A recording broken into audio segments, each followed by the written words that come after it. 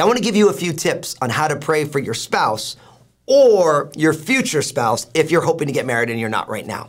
First, pray that they are completely devoted to Jesus. Why? Because it's the greatest commandment that we should love the Lord our God with all our heart, with all our soul, with all our strength, and with all our mind. And so really the best thing for everybody is for your spouse or future spouse to be totally sold out, in love, simply responding to Jesus. So that's the first thing. Second, pray that they would become the healthiest version of themselves. Not only should we love God, but we have to learn how to deal with our past, our own habits, our own struggles, our own failings. How do we become emotionally healthy? How do we become physically healthy? How do we become healthy in all these different areas? How do we find purposeful work?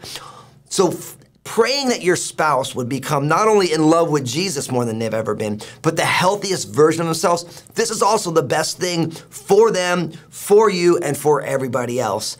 And then third and finally, pray that they would choose to be a pass-through of God's love for you as their spouse, maybe future kids, neighbors, coworkers, family, whatever it is.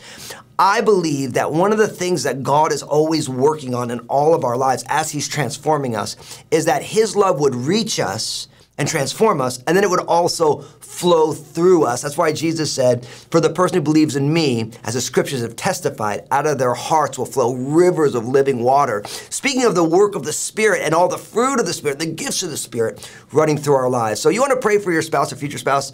I just gave you a framework. Let's get at it. Let's be people of prayer. God bless you.